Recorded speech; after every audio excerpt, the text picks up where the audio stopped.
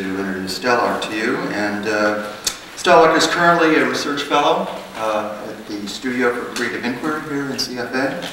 And he is currently in the 3rd year of a prestigious Australian Council Fellowship. Stelarc is a Greek-born Australian national who has lived 20 years in Japan.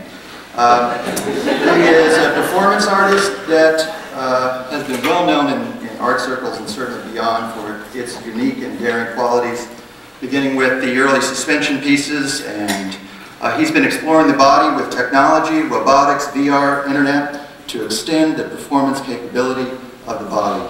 He has filmed inside the body with his internal sculpture, and he's built the state-of-the-art third hand, which is here with us today, which has been state-of-the-art for 15 years or so now. He's expanded. Yeah, wait till he shakes your hand. He's expanded his work recently into areas that have been of interest to music and dance, and that is the amplification of the body signals and the choreography of the body with the stimulation systems. The last 2 or 3 years, he's been involved with the internet and has produced remote choreography of the body. So why do we have Stelarc here? Of course, he's with us at the studio at this event. Jill Watson, who I knew briefly, all too briefly, was very interested in structures, and she seemed to have the ability to critique and delighted to critique the structures from the outside. She had the bit of the iconoclast in her, and it's that unique, indomitable spirit that Jill displayed that I think we find a kindred spirit here in Stelarc, and that's one really wonderful reason that we allow him to kick off this event. So, or shake your hand, so to speak. So, Stelarc.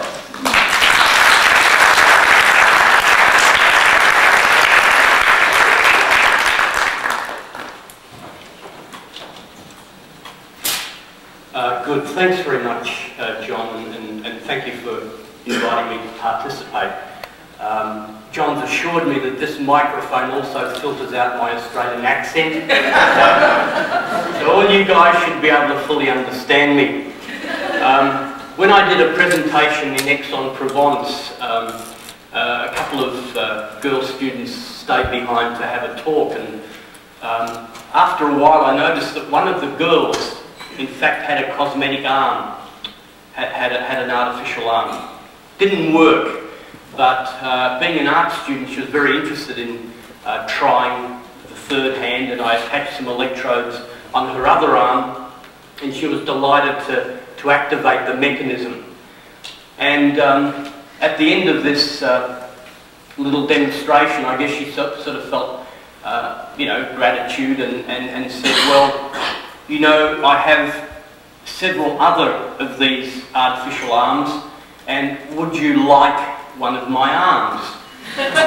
And, well, I kind of nervously sort of said, well, yes, it is a beautiful arm. And without further hesitation, she sort of twisted it off the stump of her arm and handed it over. Now, it was rather embarrassing because here was this guy with 4 arms, and the girl was walking away with 1. So I did sort of call her back and insisted she have her arm back. But it sort of prompted me to think about the body as a structure. For the last sort of 2,000 years of Western philosophy and metaphysics, we've seen the body as a kind of object of desire. And here we had a body that was partially redesigned. So I saw the body as a structure, as a space, not merely as a site for inscription, but rather a body that designed in different ways might affect identity and might affect our notions of self. Drew Lader, in his book, The Absent Body, points out how we've evolved as absent bodies. In other words, because our sensory antennae are externally oriented into the world, because we often behave habitually and automatically, we tend to operate as if we were minds in the world, and our physicality tends to recede. So this notion of evolving as an absent body generates this feeling of being a mind, a self in the world. It sort of seductively erases the kind of duality that Plato and Descartes postulated. So for me it's a very interesting notion. But having evolved an absent body, we now have a body that is fundamentally obsolete. It's obsolete in form, in function, and it's incapable of operating at the technological speeds and the scales that go beyond the human sensory spectrum. So we have to consider now the design of the body and how to better interface it with its technological terrain, because it somehow has to cope with speeds beyond its metabolism, beyond its circadian rhythms. Now, having evolved as an absent body and become obsolete, the body now is invaded by technology. The body now becomes a host for technological components. Whereas technology begins as an external phenomenon to the body, with increasing miniaturization, technology lands on the skin and now is even being implanted, safely guided inside the body. So technology is no longer a container, but perhaps a component of the body, one that leads us into certain possible futures, like Donna Haraway's cyborgian body. Can we start with the first video, please?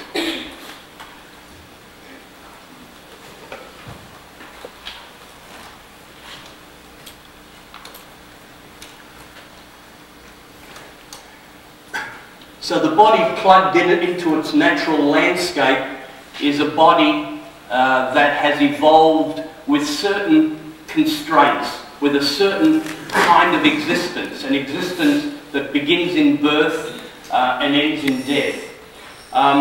This performance in Australia was one using a virtual arm, an arm that is activated by a pair of data gloves.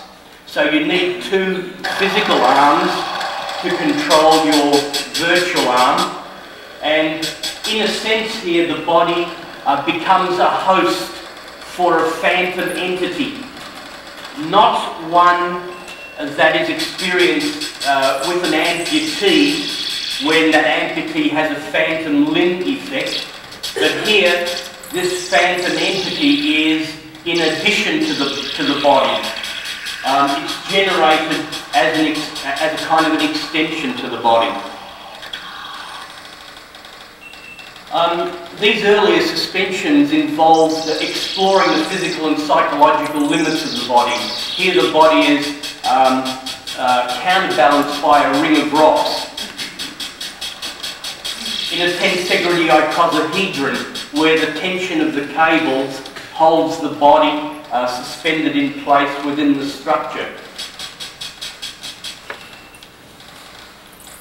And in New York, between two buildings over a street, I had a good view of the police cars that were coming from all directions. And what was planned to be a 30-minute performance was over in about 12 minutes. But as the policeman pulled me into the window, he insisted on seeing my ID, which was a really difficult thing to produce under the circumstances. The third hand begins as a visual attachment to the body. It's produced as a means of increasing the body's performance capabilities.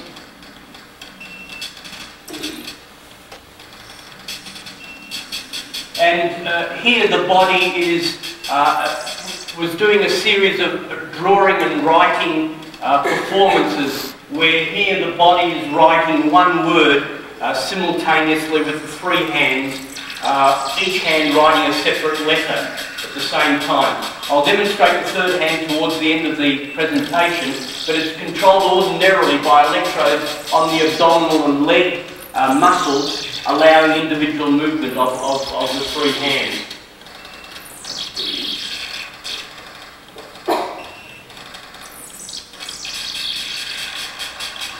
The idea that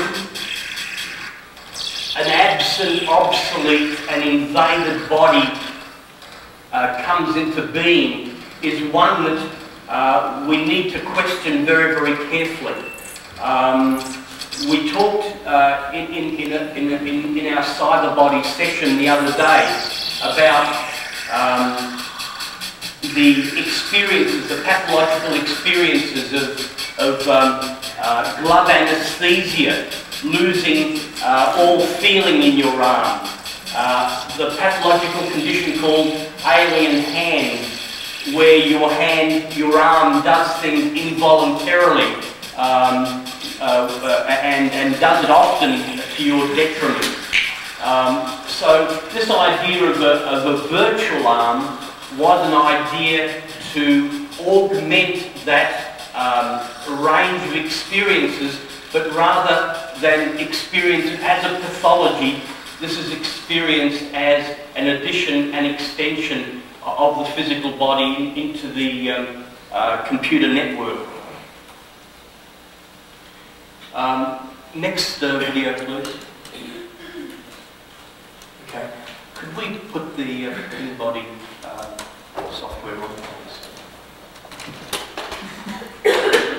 At the same time that I was performing with laser beams projected from the eyes, scanning and scribbling in the space, I did a performance several years ago for the 5th Australian Sculpture Triennale. And when I was last at Carnegie Mellon and gave a presentation, I was talking about doing this, but not having yet done it. And in this performance, we constructed a little robotic mechanism that was inserted inside the body, a little capsule structure that opens and closes, extends and retracts, has a flashing light and a beeping sound. And here we're testing the mechanism. The plastic mouth guard is to prevent me biting on the control cables and doing damage to the control system. And you can see the flashing light up top there. And soon the sculpture will be inserted. The theme of the 5th Australian Sculpture Triennale was site-specific works.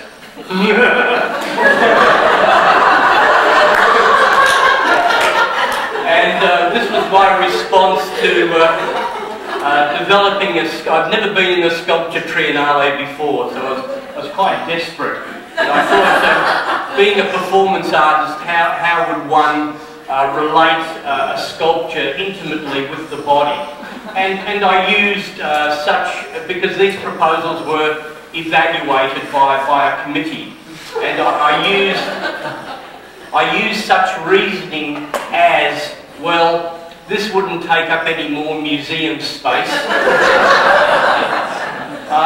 It was very small and wouldn't be expensive to fabricate. That actually was a lie, because in the end I needed the assistance of a jeweler to make the shell of the device, and a microsurgery instrument maker to fabricate the internal linkage of the worm screw mechanism, which was really too small to do unless it was done under magnification.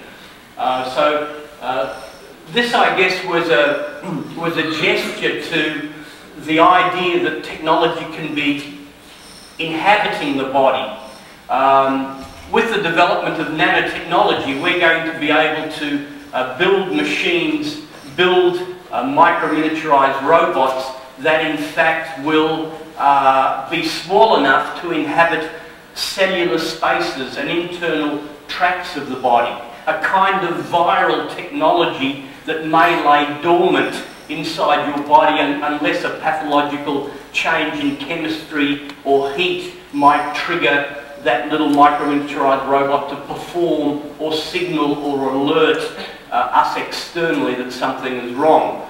So we might be able to recolonize the human body with micro-miniaturized robots to augment our bacterial and viral populations. You see here, I consider the body as a kind of architectonic space, as a structure. In this case, the body is a host, not for a spirit, not for a Platonic spirit or a Cartesian self, but simply for a sculpture. The body becomes a host for a work of art, an aesthetic addition to the body, not a prosthetic or medical replacement of some malfunctioning part of your body structure. So this idea of making an internal sculpture had those sorts of reasonings in mind. The design of the sculpture had to be complex enough to be interesting, but simple enough so that it wouldn't malfunction. We had to come up with ways by which, and with a logic circuit, we could control the servo motor. Let me sort of catch up with some of the slides here. This is the sculpture itself. Opened, it's the size of a small fist. But of course it had to be closed in a capsule structure so that it could be safely inserted inside the body. And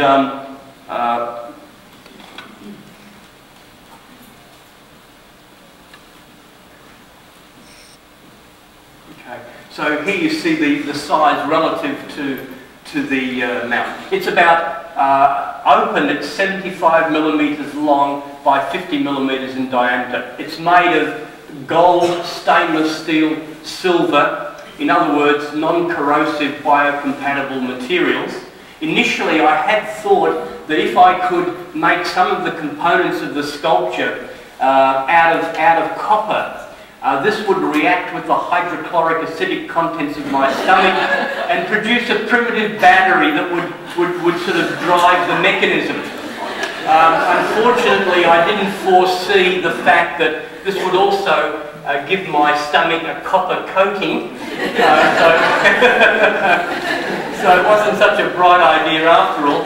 And we had to resort to an external power supply, where you saw the control box later on. But you can see here, it's with a worm screw and link mechanism, and this was made to the largest size possible to insert down the esophagus and get it safely into the stomach cavity. The idea was that this would fill a lot of the stomach cavity when it was fully opened. And of course, we required a separate endoscope to, you can see there the control cable, which is the coloured cable, and then the black cable is the endoscope, which actually is filming. And you can see here the top of the sculpture, the top part of the sculpture. Of course, we had trouble filming it clearly inside the body because the body wants to produce fluids and mucus and all this sort of stuff.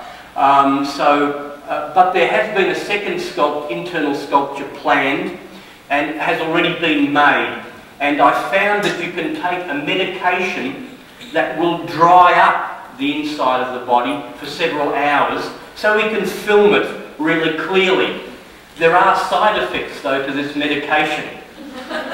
This medication will produce an amnesia. So having done the performance, I won't remember having done it. But hopefully this will lead to better documentation overall. The wireframe simulation just gives you an idea of how the sculpture was being tracked inside the body. You can see the control cable there, and hopefully this second insertion will take place.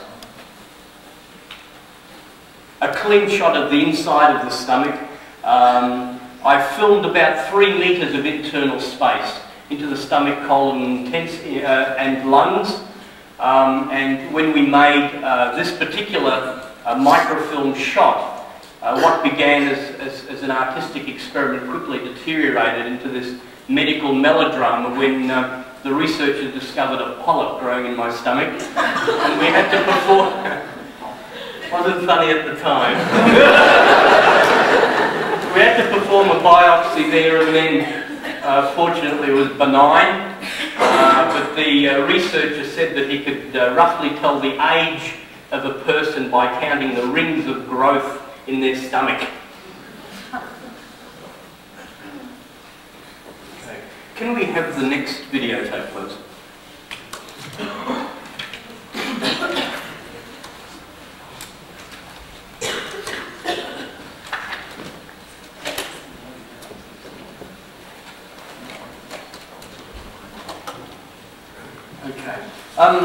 In recent years, I've been increasingly interested in the idea of the body being stimulated by electrical voltage. In this performance, which was done in London, we used a flock of birds, a magnetic position orientation system, and in this performance, the body is actually performing with a virtual body. So using the flock of birds sensors, you can map your physical movements onto this virtual body, and using a pre-programmed industrial robot, which is scanning and rotating around the body. Now, the movements that my body is making are involuntary. So here you have a situation where this absent, obsolete, invaded body is now performing involuntarily, and having to perform with a pre-programmed robot, and laser beams are being modulated from the eyes using optic fibre cable and a collimating lens system. And we also had amplified body signals and sounds like brainwaves, heartbeat, blood flow, and muscle signals, so that the performance is structured acoustically as well as visually. It is possible in these performances for me to interactively interrupt the robot's program and insert my body's subroutine, but this caused a rather unpredictable and dangerous situation when, after the robot plays out your subroutine, it wants to automatically go back to the point of interruption of its program. And it generally does is taking the shortest route in the quickest possible way. So, half of this performance was kind of controlling the robot, and the other half was trying to avoid being hit by it. We can, though, having developed a muscle stimulation system, it wasn't a big leap. By the way, here's the body mapping that you can sort of witness there. There was a camera also at the end of the robot arm, and sometimes sensors on the body limbs access that camera. But having plugged a computer into this muscle stimulation system wasn't a great leap of the imagination to now connect it to a modem and in fact remotely choreograph the body's movements. Can we have the next videotape, please?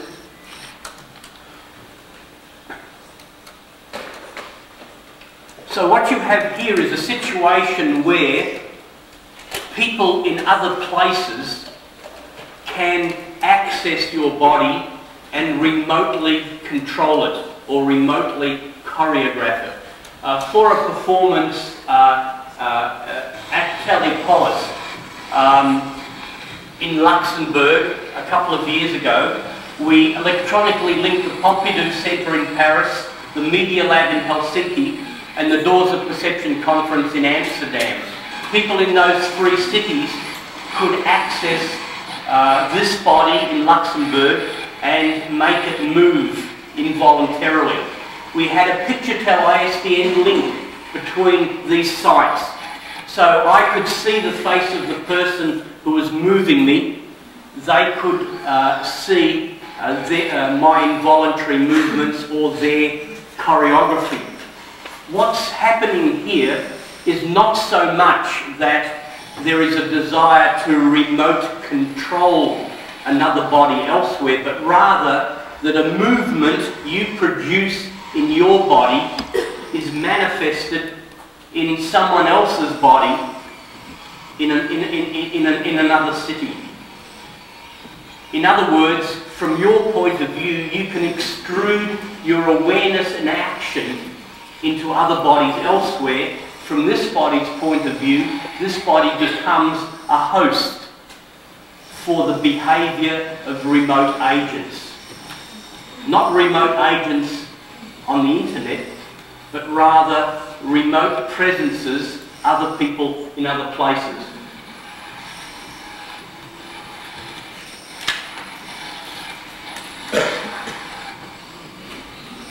Last year there was a series of performances called Ping Body, where instead now of developing software where people could access your body and prompt you to move, here software was developed using the Ping protocol in Unix so that the body could move to the ebb and flow of internet activity itself.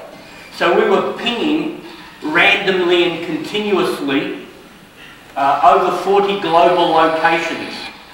The information that we were getting back in milliseconds was then mapped to the different body muscles. So the body was moving not to the promptings of other people, but to the data flow over the internet, using this rather crude ping reverberating sort of system.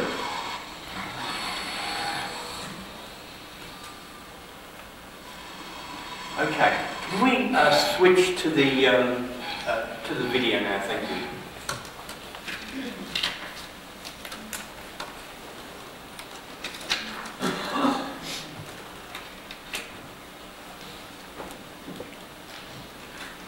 And for these upcoming performances, beginning in Glasgow in a couple of weeks, there will be a performance where we're now completing software.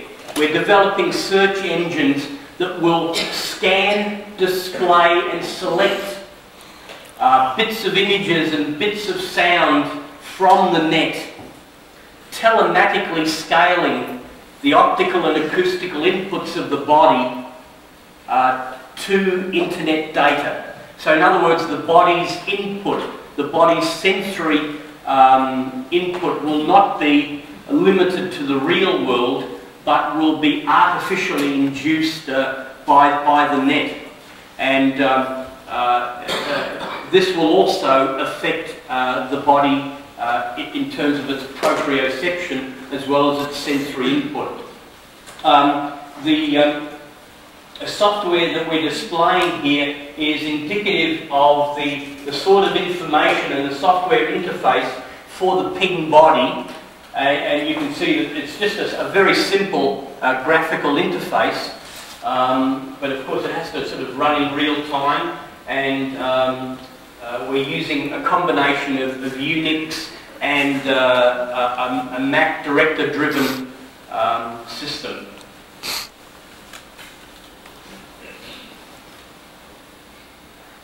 The muscle stimulation system is only a one-way system at the moment, and it's only 6 channels, but it's not so difficult to make it a two-way setup. So, for example, instead of one person affecting the movements of another person in only one way, there'll be a possibility of interactive physical coupling of bodies. And the story that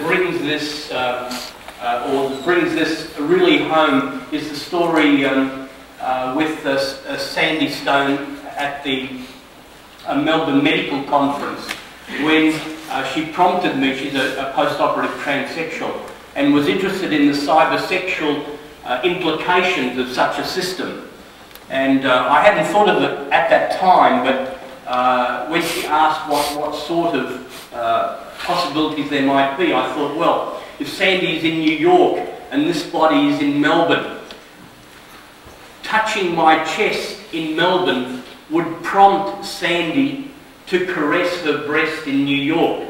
Now, if you were watching Sandy, you would see this as an act of self-gratification, as a sort of a masturbatory action.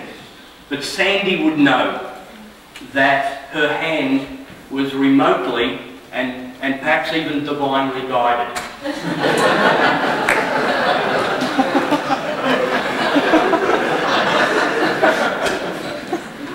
So you have a situation here where if I touch my skin here, I would feel this touch coming from another body in another place, looping back to this body as a secondary and augmenting sensation, which would sort of be an intriguing experience of that remote presence. And given that there would be adequate feedback loops and ultimately tactile and force feedback, then we would create powerful phantom presences of that remote body.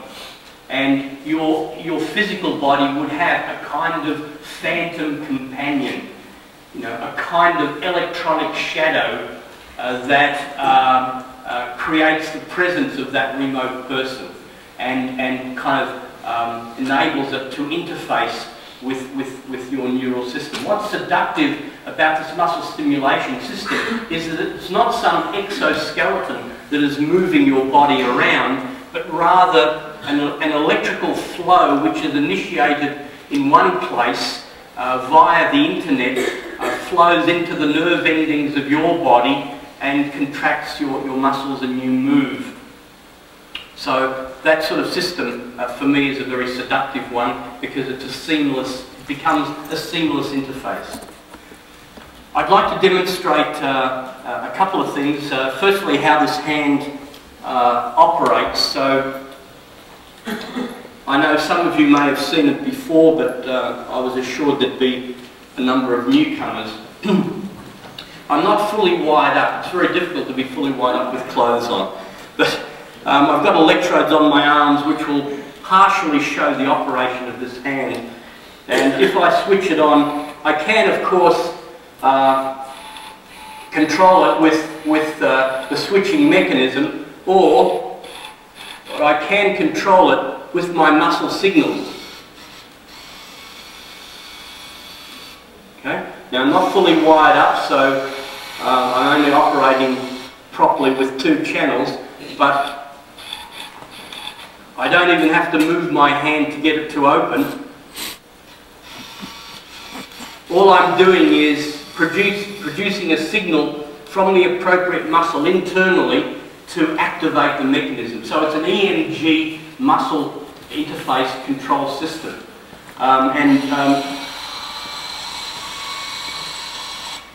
This hand has a pinch release, a grasp release, a 300-degree wrist rotation clockwise and anti-clockwise, and a tactile feedback system for a sense of touch.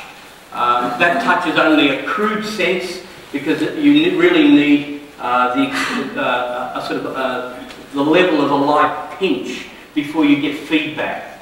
But nonetheless, it is a crude and effective tactile feedback system.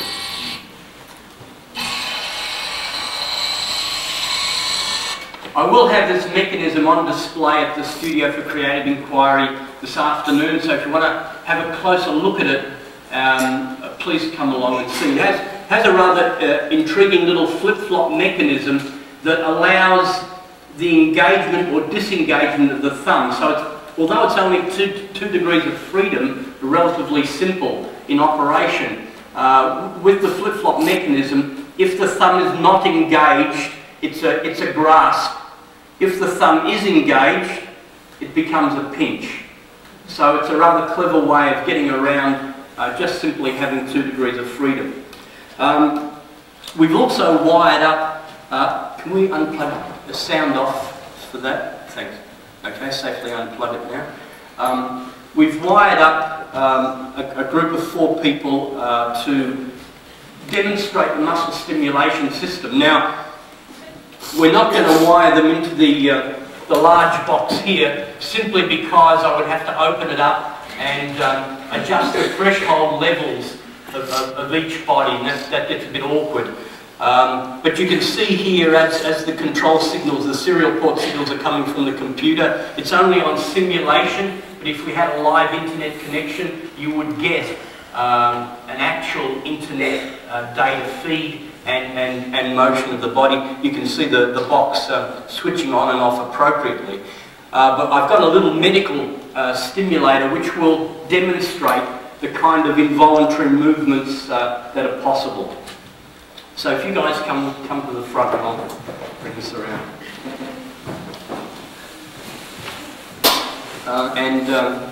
Nathan, you need to be this end. Nathan's arm's going to lift up, so we don't want him to sort of hit anyone in the process.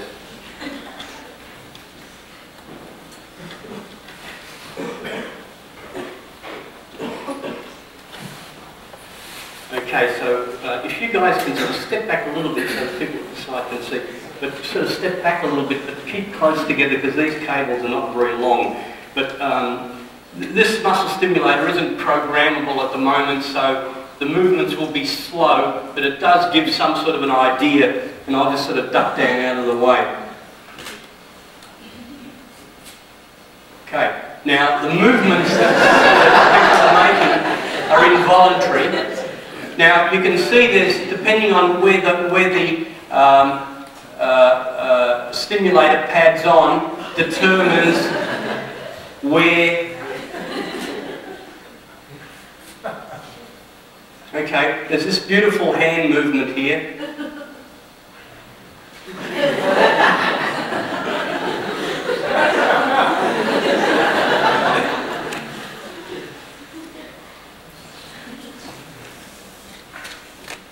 So given, you know, a 20 or 30 degree stimulation system, then you could choreograph rather complex and subtle movements, including finger motions and more complex rotational limb movements.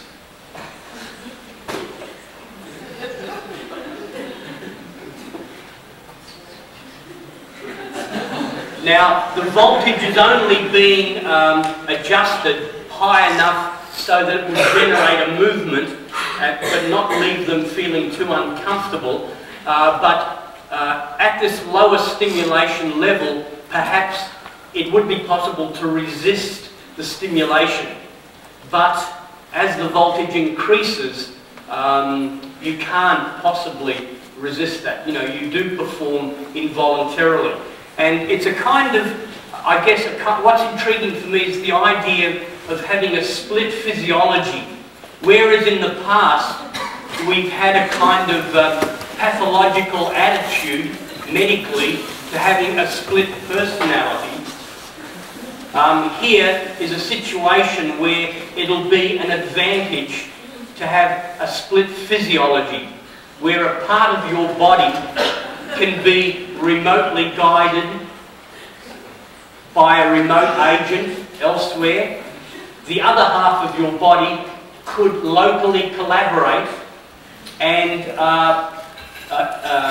perform with this remote agent. Okay, I'll switch you guys off.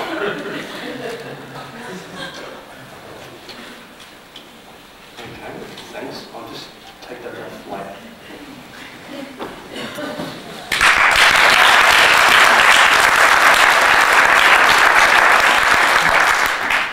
And I guess what's intriguing with using the internet here is not to see the internet any longer as merely a mode of information transfer, whether it's sort of textual or visual, but to see the internet as a kind of, the possibility, as a kind of an external nervous system for the body.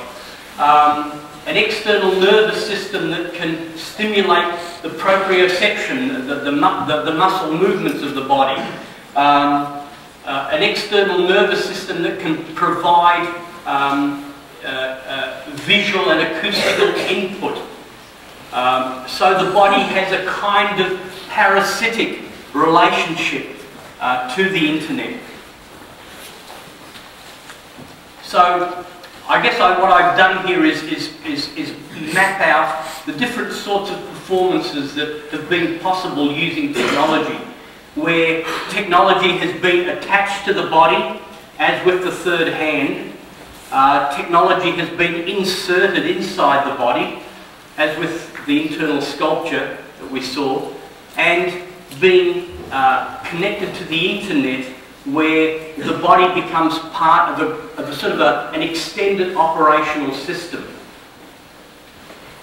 An operational system where other bodies can perform with it in a kind of fractal flesh sort of a way.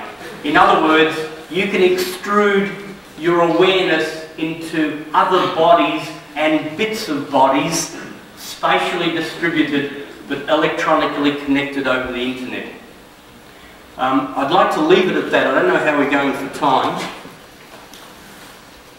It's possibly a few more minutes. It would be beautiful if people might ask questions or have queries about some of these, how some of these things have worked, or in terms of the performances themselves. Are there any questions, please? Yes?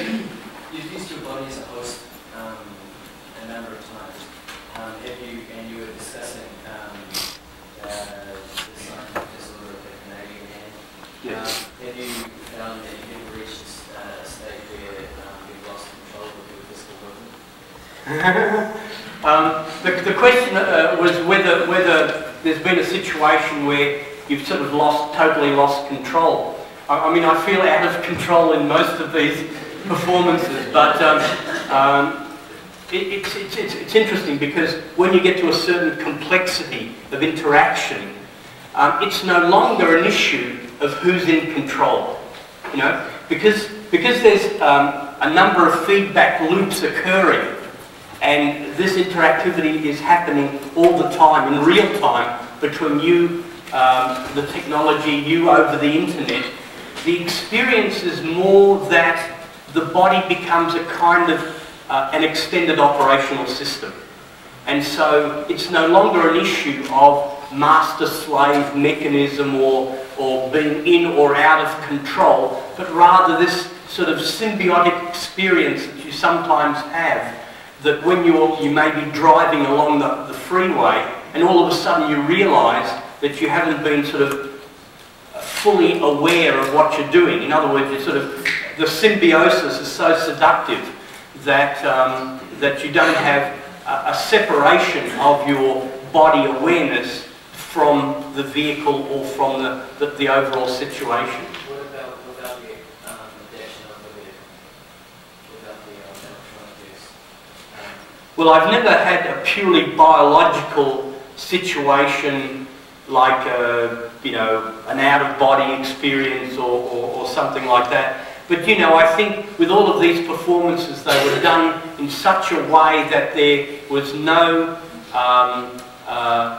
sort of outmoded metaphysical kind of assumptions or expectations, or urge for transcendence, or for any kind of spiritual kind of yearning. So in other words, you do these performances being open to the experience and the interface, but trying not to foreclose on what might happen. Yes? It might help, I know, because I've got a microphone and you guys don't, so maybe if you can kind of like yell out the question, maybe some others can hear it. Yes? Do you plan on using the new cochlear implant technology to sort of alter the sense of hearing or anything like that? Well, I'm certainly having a look at these new, like for example now that you can get electrodes that can be implanted against the retina of the eye, so you can have almost direct electrical stimulation of the retina. You can sort of internalize some of this hearing technology. So I'm certainly trying to sort of keep up with the state of art of miniaturization and looking at how this might be used. But of course, these are the actions of an artist, not kind of pseudo-scientific research. I'm much more interested in the aesthetic interfaces and the kind of alternate forms of awareness that are possible, rather than sort of any reductive and focused scientific research. Yes? In one of these scenarios where your body's being remotely controlled, how do you handle muscular pain? Right. How does the person who is controlling you avoid overstressing? Yeah, of course you have to within the system determine the sort of upper and lower limits of stimulation intensity. So obviously I wouldn't leave it totally up to you to keep turning up the voltage. In the history of scientific research, it's been found that people are all but willing to keep turning up the voltage. But of course, what would be rather wonderful would be that you would be kind of wired up with, say, an infrared system whereby coming into the proximity of a computer would enable a kind of instant internet connection and the possibility of downloading another body from another place. But of course, you'd have a series of kind of choices along that, in that sort of menu of interactivity that would allow you to, like for example, you might be startled by a remote whisper, or you might be sort of prompted by a remote person. But whether you then decide to engage in that interactive performance with that other person would then depend on further steps that you take. Switch this on, raise the level of the voltage, etc. But you have to certainly have something built into the system. Yes? So we have these examples of muscle stimulating electronic device. Yes. Let's say, is it possible to take the wires off the electrical arm and attach it to mine, where your arm is controlling my arm? Yes, but of course we have to have, yes, we could do it that way. And if you like, we can try sometime in the studio.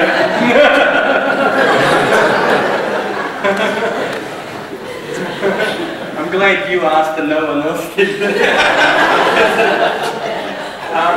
But I think that's an interesting possibility, that kind of looping between body, machine, and another body. Well, not unless we can do it with ESP or well, we could probably do it if we were close enough. But that's the sort of biological way of doing it. And I guess what's interesting for me is not so much the kind of evolutionary attributes that we already have. In other words, in this kind of a system, you can have an intimacy without proximity. You can have a kind of a physical relationship with another person in another place, without skin interface, without being in the same space. One last one. Yes, hello? I'm sorry. Yeah. Can you explain what effect these performances and experiments have had on your own personal understanding of interaction human-to-human, non-wired? I thought you were going to say, you know, what discernible effects they've had on this body personally. And I was going to say the only discernible effect has been a loss of hair.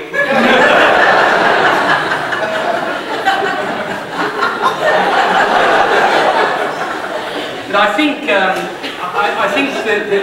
to answer your question seriously, I think this has probably been influenced also by my stay in Japan.